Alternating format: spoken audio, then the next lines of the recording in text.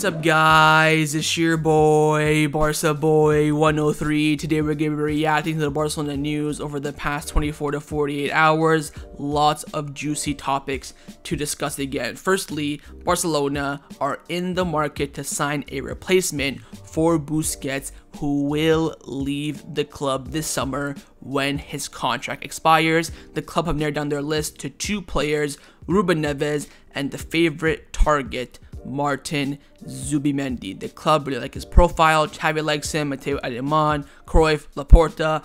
Everyone likes him. He has a decent price of around 60 million euros, with that being his release clause. But Real Sociedad are really trying to renew his contract to, of course, bump up that release clause and try to get more money out of Barcelona. But again, Zubimendi is the main target to replace Busquets this summer. The club are also in the market for a left back. That's right, we have 3 left backs right now in the team, and we are in the market for another one because Jose Gaya is on the verge of becoming a free agent. He still has not renewed his contract with Valencia, and Mateu Alemany is a huge fan of Gaya, and this could push out Jordi Alba out of the club, and that way Alejandro, Balde, Gaya, and Alonso will be the 3 left backs. We also have a story about Alejandro Balde almost joining Ajax back in November, with Tagliafico coming the other way. We'll talk about that.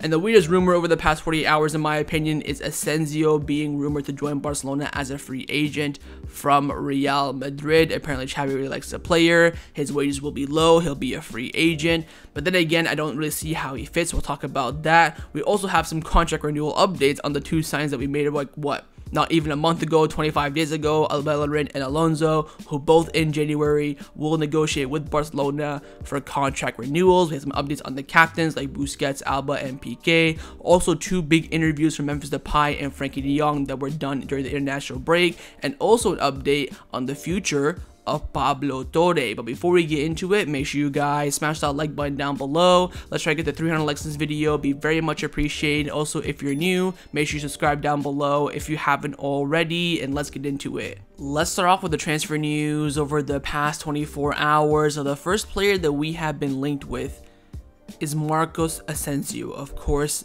the winger for Real Madrid. Anyway, I don't know. Mundo Deportivo came out saying that Marcos Asensio's contract expires next summer, of course, 2023. If Madrid do not renew his contract before January, Barcelona plan to take action on his signing. The club are keeping a close eye on Marco Asensio's future. Couple things. One, he's currently a Madrid player. I've never seen us being linked with the current Madrid player in my life until now, or I can't remember the last time we have. Secondly, this is again just Spanish bias beyond belief, in the sense that, you know, any decent Spanish player we're going to be linked with. Thirdly, tell me where Asensio fits in the team. We got Dembele, Rafinha, Ansu Fati. We already have 4 wingers. You want to maybe bring in Endrick from the Brazilian league, maybe. Hopefully, let's say, hypothetically, Messi comes back. That's already 6 wingers. Where does he fit? If we need a winger, okay, this story can make sense. Maybe it will happen or not, but it'll make sense. We don't need him. I get it, you know, market opportunity and all that, but we literally have no room for him. And also, he's a Madrid player, and I don't want him anywhere near my club. Now, Asensio has been speaking over international break, and he was asked about these Barcelona rumors. He came out saying that signing for Barcelona, I haven't thought about it. I can't give you an answer right now. You never know. So again, he's smart, just leaving his options open. He will be a free agent next summer. Most likely, he will not renew his contract with Real Madrid. Clubs will be coming in for him. Look, I cannot see this happening. Again, would I do it? No. I hope it doesn't do it. I hope it doesn't happen, but it would be, you know, kind of funny for Madrid fans to see a player like him go there, you know. Not necessarily a Figo 2.0, but it would be just funny in my opinion. But personally, I would not do it. I don't want him. I don't really think he's that good. I think he's past it. You know, he's very inconsistent, hasn't played that much over the past few years.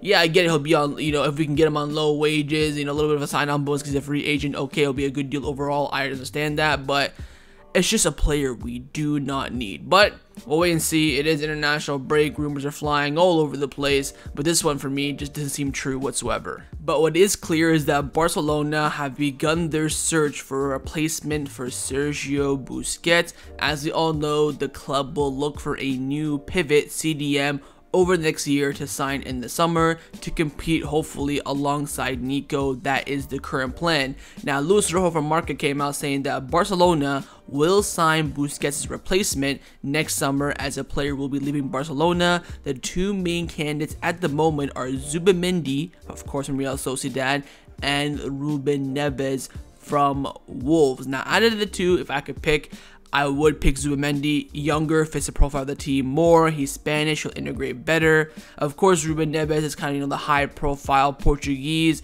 I also feel like Ruben Neves isn't really the CDM that is identical to Busquets. He's more so of a CDM like a Frankie de Jong, for example. Picks the ball up, runs into space, or, he's not a CDM that sprays, the ball, connects the ball from the midfield to the attack, in my opinion anyways. But it's very clear who Barcelona have chosen, and that is Zubimendi. Last night he was on the front cover of Mundo Deportivo, and Fernando Polo came out saying that Martin Zubimendi is the pivot who Xavi and the sporting area like the most. He has a 60 million euro release clause currently, and Barcelona don't consider him an expensive player. His salary will be, fairly low, and with amortization, it is very much affordable for the club. Barcelona already strengthened many positions last summer, and they want to sign a pivot next summer, with Busquets expected to leave, and Zubimendi is the favorite. The La Real player will be delighted to join Barcelona, but he respects La Real. Xavi likes Zubimendi a lot, but Barcelona contacted his agent even before Xavi showed interest. Everyone at the club, from Xavi to Alemany and Cruyff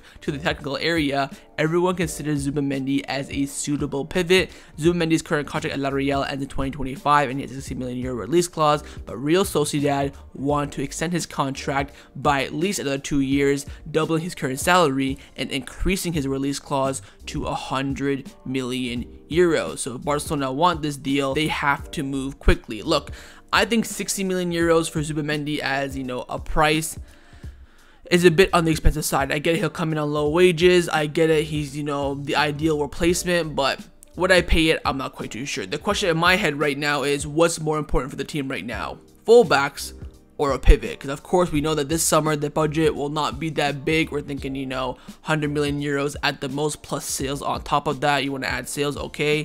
100 million.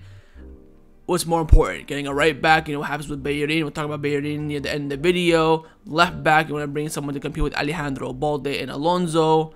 What's the priority here? If the priority is CDM, fine, go get him. But if it's, fullbacks, you have to prioritize that, of course. Now, Sport have come out saying that Martin Zubimendi is the chosen one to replace Busquets, as Barcelona see him ready and mature. He knows the Liga well and fits the profile which Barcelona wants. The option of Frankie de Jong as a pivot does not convince the club. And of course, Ruben Neves is another option for Barcelona, but Zubimendi is the favorite. Everyone at the club agrees with his signing. And finally, Ferran Martinez from Mundo Deportivo came out saying that Barcelona are monitoring Zubimendi for years and have very good reports. The club is convinced that he is the ideal Busquets replacement and the perfect profile, and the Barcelona players who played with him in the Olympics last year speak highly of him. Of course, Eric Garcia was speaking for the national team in a press conference. He spoke highly there of Zubimendi. So we'll wait and see. Again, for me, it's a question of what is the priority for Barcelona, fullbacks or a pivot. Can we rely on Nico for a year?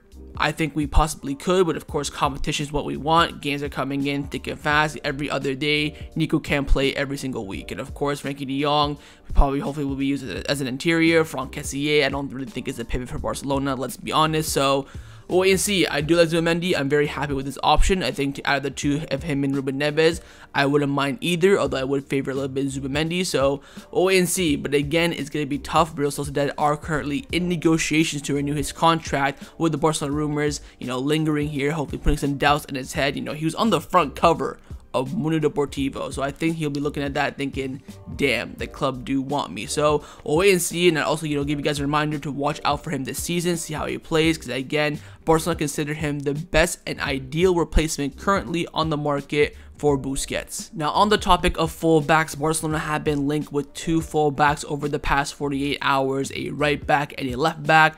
Firstly, on the right back, again hitting back to the last video about Barcelona keeping an eye on the Brazilian market. Joaquim Pereira from Sport, #1 source around Brazilian players coming to Barcelona, he's come out saying that Barcelona like Vanderson right back profile a lot, especially his offensive characteristics. They tried to sign him in the summer, but Monaco asked for around 60 million euros. This will be his last season at Monaco. Premier League clubs are also interested. So Vanderson could be the new possible right back that Barcelona go for. Again, we were linked with him in the summer, and apparently Joaquim Pereira is saying that Barcelona did make a verbal offer of around 60 million euros, which was rejected by Monaco, and it's pretty much set in stone that this summer he will leave league. Well, maybe not league, but he'll leave Monaco. The question now is, where's he going? Look, haven't seen much of him. I've watched some highlights of him when we linked with him last summer. I think he's fairly decent, but I think at that price point, it's a bit too ridiculous. I'd rather spend 60 million euros on Zubimendi than Vanderson, so to speak. Of course, I do want to right back. If you offered me, 60 million for Hakimi or Zubimendi, I would go for Hakimi, but I think Barcelona, again, have to set their priorities straight. What do they want? They want a top quality right back, or they want Zubimendi in the midfield. I doubt we can afford both. If we can afford both, fantastic. This conversation we're having right now is useless, but we'll wait and see. I think, again, you have to keep an eye on Vanderson this season as well. He has been linked heavily with Barcelona, so we'll wait and see. I think other right back names will be popping up in the next few months, but no doubt Barcelona are keeping an eye on Vanderson. Now, along with the right back, the club are also keeping an eye on the left back market as well, despite the fact that the club right now have 3 first-team left backs, and the main name that has been popping up is Jose Gaya. DRA have come out saying that Jose Gaya is still Mateu Alemany's preferred left back for Barcelona. Now, here's the best part. Gaya still has not renewed his contract with Valencia, despite the fact they have been in advanced negotiations for months, and I mean like months before the summer transfer window started. His contract expires this summer, 2023. Gaya will be a free agent. If we can bin Jordi Alba, bring in Gaya, don't even get me started. I think, again, having 3 left backs is a bit weird, but Xavi loves that Marcos Alonso profile. Alejandro Balde is performing very well, and of course Jordi Alba, we'll talk about him as well. We'll talk about Balde as well later on in the video, but I think Jose Gaya for free this summer is the definition of a market opportunity, and I think this could push Jordi Alba out the door this summer. They can probably load him out for his last season. Let's say, for example, to Inter, bringing Gaya on a free deal to replace him.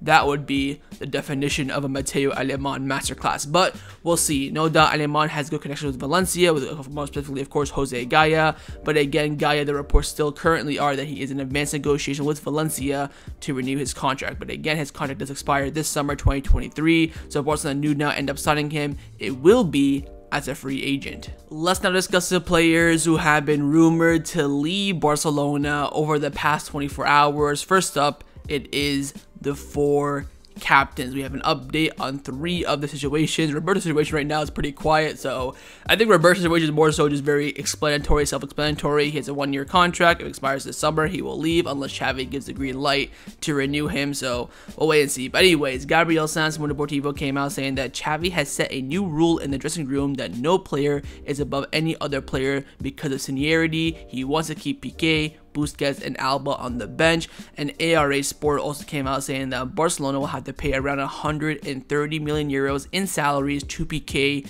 Busquets, and Jordi Alba this season. Now, this could be the main reason why Barcelona's transfer budget this upcoming summer and maybe even January will be fairly low, because again, a lot of the deferred salaries, players reaching the end of their contracts, loyalty bonuses, it will affect Barcelona in the long term. So let's now discuss some of the individual cases of the 3 captains, Busquets, Alba, and Piqué.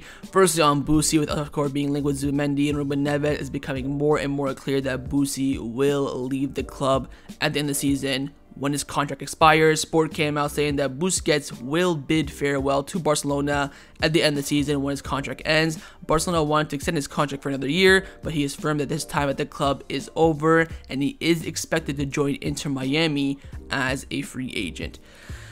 I'm expecting this announcement to come after Christmas. I think around February time, we can see that press conference, and then Busquets say, look, I'm going to be leaving at the end of the season when my contract expires. Let's end off well, so some trophies, get me that freaking Camp Nou farewell.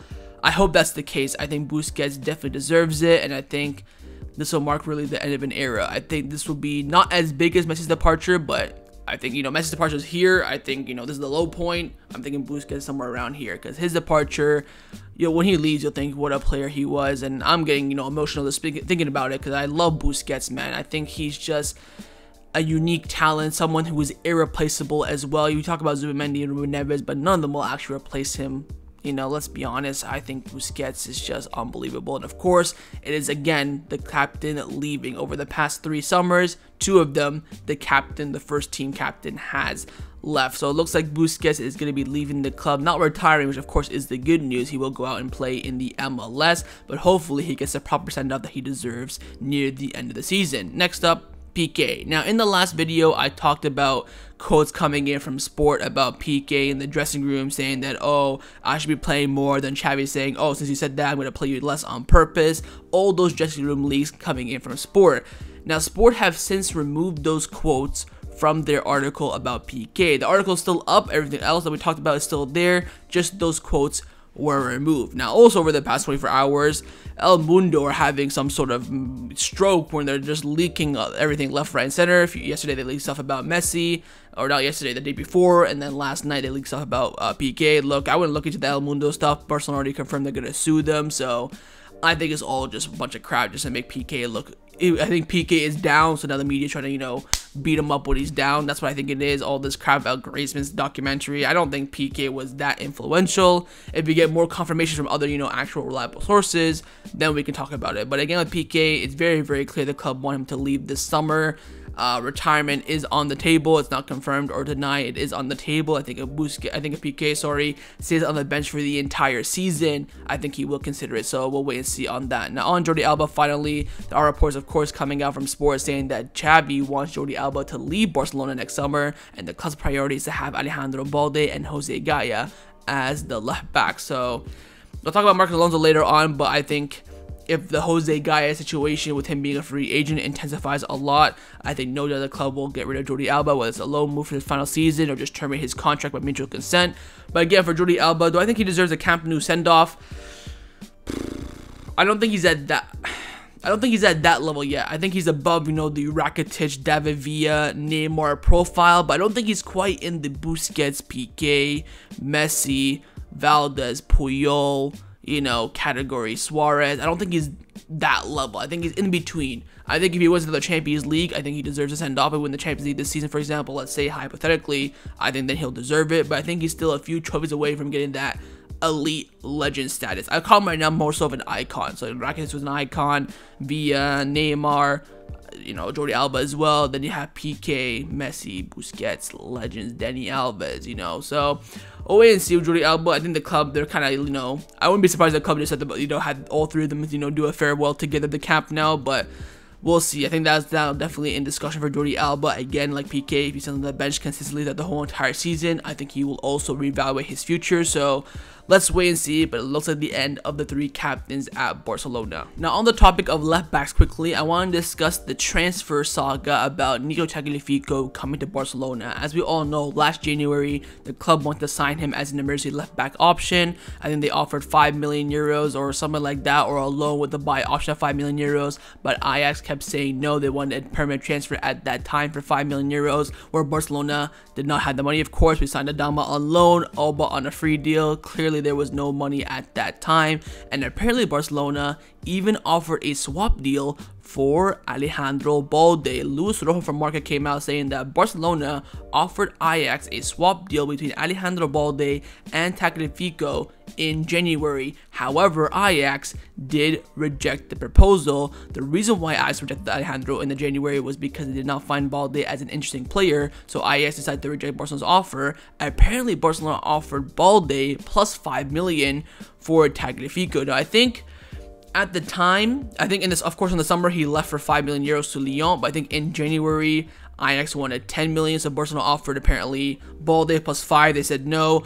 along with a buy obligation if certain conditions are met for 5 million. They said no. So in the end, we walk out as winners. I mean, Balde right now, I'm happy with him. Where I say he's clear of Tagliafico, I think he's on the same level at the moment. I think Ajax did miss the boat on this. Of course, a player who was desperate to leave, was going to leave for free in the summer, or had 1 year left on his contract. You know, risks are going to be played, and I think they made a big mistake on rejecting this offer. But in the end, Barcelona walk out as huge winners. Now, with the international break in full flow, a lot of Barcelona players are speaking to the media, doing presses for their national countries. We heard some quotes from Eric Garcia, Pedri, Dembele, talking about life in Barcelona, all that sort of stuff. But the two most interesting interviews have come from the Dutch camp, from Memphis Depay and Frenkie de Jong, and I will cover both because I feel like they're very important about transfer news, sagas, all that sort of stuff, and player situations. Dembele talking about him wanting to win the Champions League with Barcelona, him becoming a father, how Koeman changed him. We already knew that. Garcia talked about how Lewandowski's a great striker. Ferran Torres is, under criticism. Pedri gave like a whole analysis on the team, talking about, oh, Kessie is great, all that sort of stuff. So it's not really relevant in my opinion for a transfer video, but I think Memphis Depay and Frenkie de Jong are. So firstly on Memphis, he came out saying, of course, this time I look for extra forward to this week with the national team. I'm sure you can guess why. I played less than usual, and it's not something I'm used to, but here you're going to play, so I'm extra motivated and thankful. I had 2 starting spots in the last 2 weeks in La Liga. It's not enough. I got taken off after 60 minutes in both matches, but I'm longing for more. In the last 25 minutes of the game, there's more space, and I always have more power to profit from that. So Depay saying, look, no matter what I do, I'll always get chopped off in the hour mark, and I feel like at the end of the game I could be more impactful, so we'll see on that. He was then asked why he decided to stay at Barcelona. He said that, look, other clubs came in, then you just look at your options, and I decided to fight for my chance here. I was the top goal scorer last year at Barcelona alongside Aubameyang. I love competition, I don't walk away from it, and I enjoy being at Barcelona. Now, we all know that's cap, because of course he was 1 step away from Juventus. The reason why he stayed, and we all know this, is because the offers, the other ones, were not good enough or did not arrive. Chelsea came in final day, offered him something like ridiculously low, and he said no. He agreed with Juventus, and in the end they decided to walk away, not Memphis. So I think this is a load of crap just to make him look good. He tweeted on, an hour before the transfer window closed, and, oh, I'm staying at Barcelona, Vishka Barca. So I think it's a bit cringy from Memphis trying to make himself look good, like he likes competition, but in reality he just couldn't find another move that satisfied him, the club that he's going to, and of course Barcelona. As a player, you don't always know exactly what's going on within the club. Barcelona is a business like any other club. The numbers are important and the interest is big. What I know is that I was always paid my salary in full, and yes, Frenkie de Jong as well. So that's now Koundé, Memphis, and you could say Frenkie, all confirming that they get paid their salary in full without any problems from Barcelona. Sit down, Gary Neville, you absolute twat. They talk about him being friends with Frenkie de Jong. Look, I think this interview from Depay is enlightening a bit. He says, look, if I get to play more minutes, I could be more impactful. I think, you know what, him down the left against Elche will give Xavi question marks, saying that, look, Varane's not really effective. Ansu Fati has niggling injuries here and there. I think Depay can get his chance down the left. I think now it more relies on Ansu Fati not being fit. I think Ansu Fati is fit. He'll start. If he starts, I think he'll be impactful. And then that's when Depay goes back on the bench. But let's say, for example, Ansu Fati is not fully fit yet, does not perform on the pitch. He comes in. I think Depay can be impactful. So watch out for him playing in the last 20 minutes of matches where he says that, oh, I can, take advantage of that space. If he does, Xavi may think, otherwise. But I think, look, Memphis does have a chance, but let's be honest, he's gonna leave in the summer for free anyway. So I don't know what the point of him talking about all this and analyzing his minutes and stuff like that. So we'll wait to see with Memphis. But again, he does speak a lot about his future at Barcelona and also how he always gets paid his salary in full. Next up, of course, is Frenkie de Jong, who was rumored to leave Barcelona every single day of the summer transfer window, and he also spoke alongside Louis van Gaal in a press conference discussing his future. He was asked about staying at Barcelona. He said that, look, I've always wanted to stay from Barcelona, and that's why I remain calm in the summer. I can't give you too many details, but the club has its own ideas, and I also have my own ideas, so sometimes they both collide. Very, very interesting choice of words there from Frenkie, but at the end of the day, things went okay. Less playing time. When I play less, I do notice it, not really in terms of the technical aspect, because you still know how to play football, but more so in the physical aspect. And I've already decided in May that I would want to stay at Barcelona, and I never changed my decision at any point throughout the transfer window.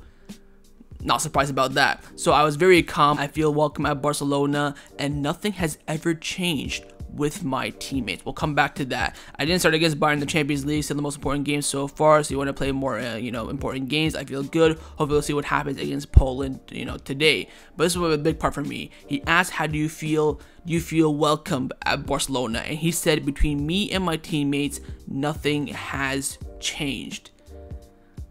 So that opens the door for changes between, of course, his relationship with the Barcelona board and also Xavi.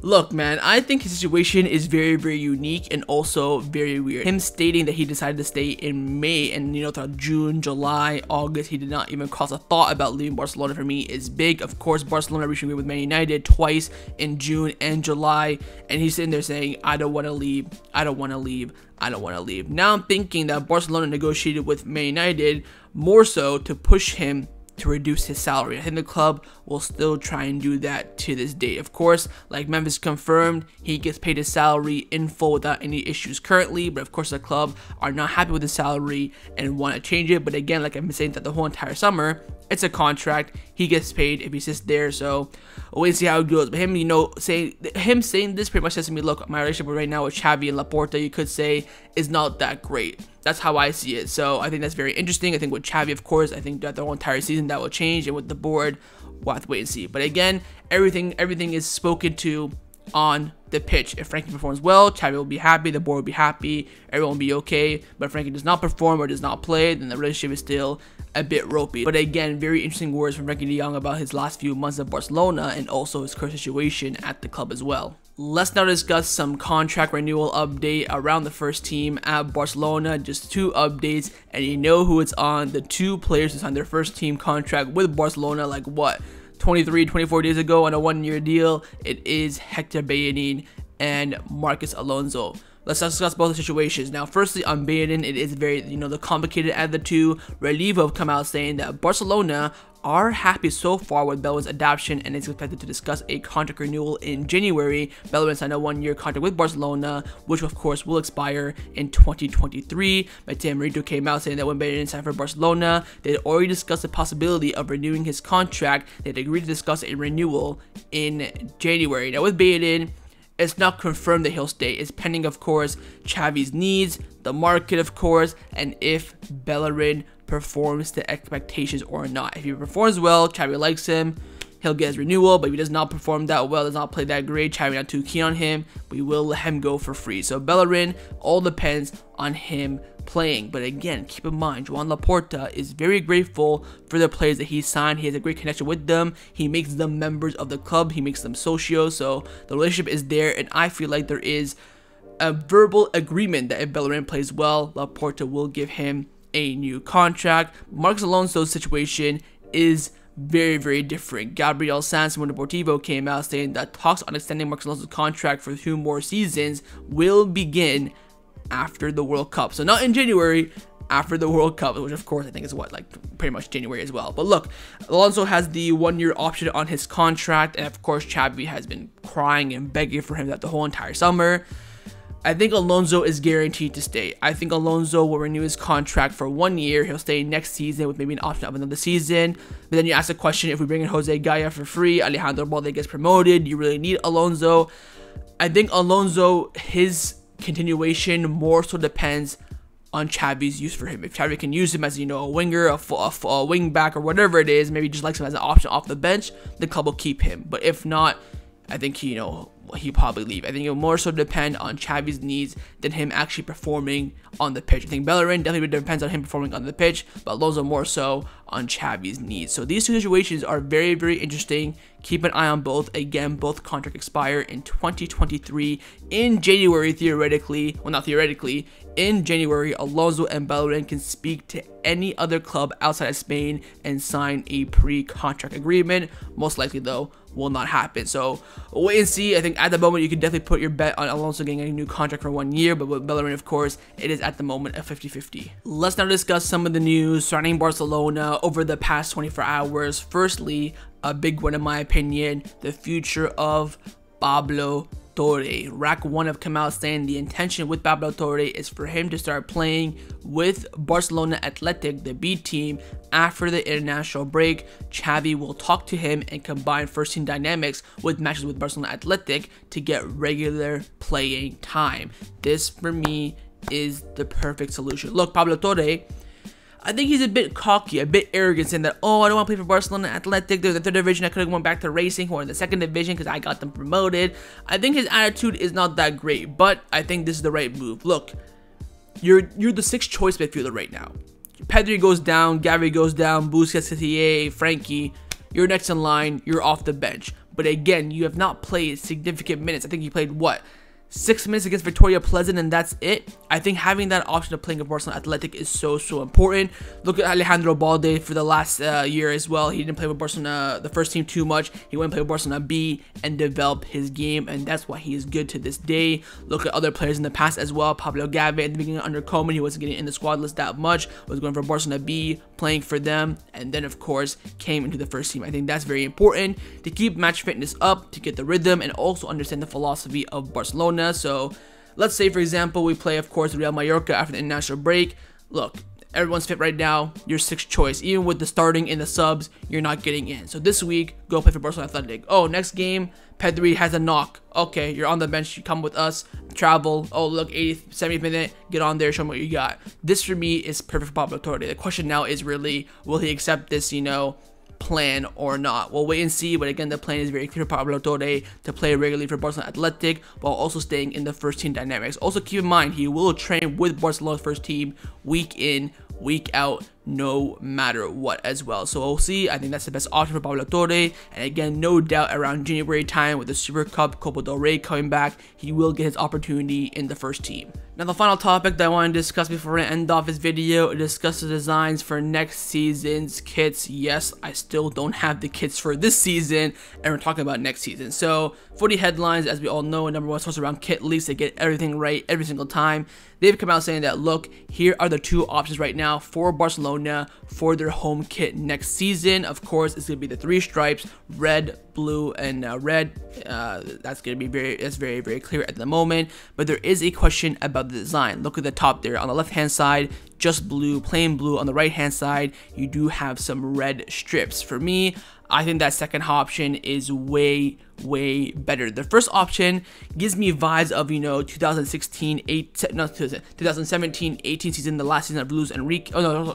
2016-17, the last season of Luis Enrique. It looks very similar to that. It's just a bit darker. Of course, that one was a bit later. We had, of course, I think Qatar Airways as a sponsor. So I don't really like the left one. I think the right hand side one is absolutely perfect. I think it looks really good. And as you can see on the far right hand side is the white kit for Barcelona. As we all know, the old crest will be on that. That's confirmed. And here is the design from Footy Headlines. They have the Catalonia strip around the badge with white all over. This for me is okay. I'll buy this. I have no problem. My only concern is if the kit is just plain white. If it's just white with the old crest, I'm not going to be a big fan of it. They got to do something else, put a strip in there, do something. So we'll wait and see. But right now the works are being done for the design of next kit season. Of course, Laporta will have to approve the design, I think around January. That way he can give it to Nike. They can manufacture it, get it all ready for the presentation in March and probably May or June time. Then release it, of course, in June. So again, decisions for kits always come in very fast. I say by the end of January, maybe beginning of January, the club will decide on the kit designs for next season. So that was my reaction to the Barcelona news over the past 24 hours. Hope you guys enjoyed this video. If you did, make sure to leave a like, and of course leave me your thoughts down below in the comments on everything we discussed. But the main thing I want to firstly, of course,